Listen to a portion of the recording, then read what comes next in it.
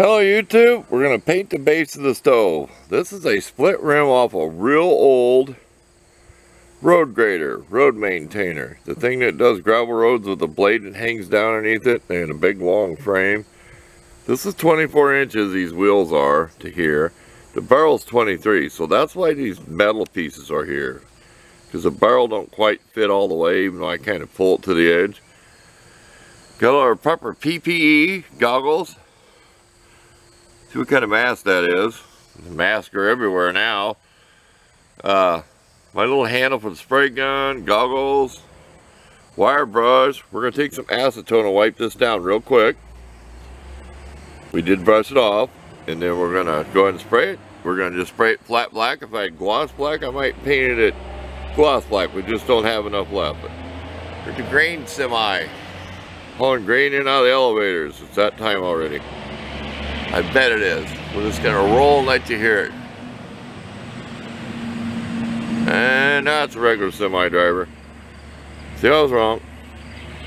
Trucker heading out of town. They sure take these back roads a lot instead of the interstate. But anyway, let's get to work. Okay, while the paint's drying, we're going to go and set our bricks up. This sets on 4 cinder blocks, concrete blocks. So this stove actually looks bigger than what it is.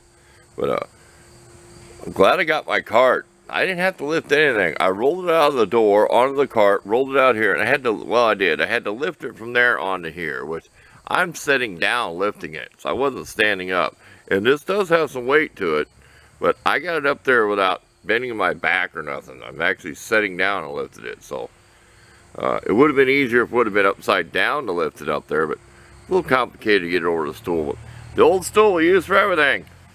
It'll never get painted. It gets used all the time.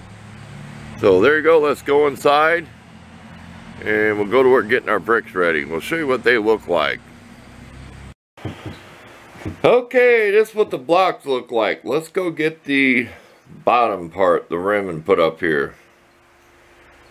I like that pan. I screwed up. I should have I cut that pan out to fit the bricks. Well, I got the pan after I did this. Otherwise, you could just cut the ridge and then put the block on top of the pan. You know what I mean? You wouldn't have to cut out for it. But oh well, it works. Okay, you can do this. Okay, this is what the rim looks like up on the blocks.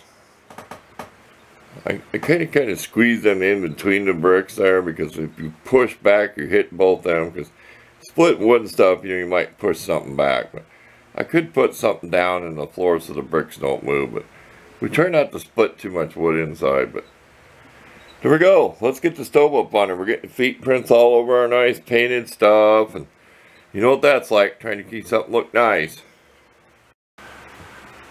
Okay, and there you go. We had to replace that pipe because we messed our damper up. So we just started with a new pipe and a new damper. There you go. We're going to try to improve that lever there. We might heat it and bend it a little bit when we got the flapper done. You've seen the last video, I'm sure you did. Well, I had to redo that. There you go. We got to kind of slit a little bit more towards the front, so no hot coals can drop down behind that rim. So you got that fire safety. You got here to there and then to here.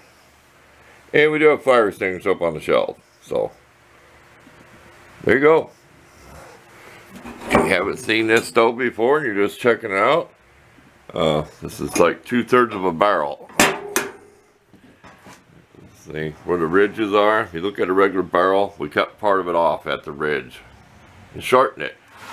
And like I said, I put the playlist in the last video where you can go watch the whole build of this. So, thanks for watching. We'll leave you some pictures.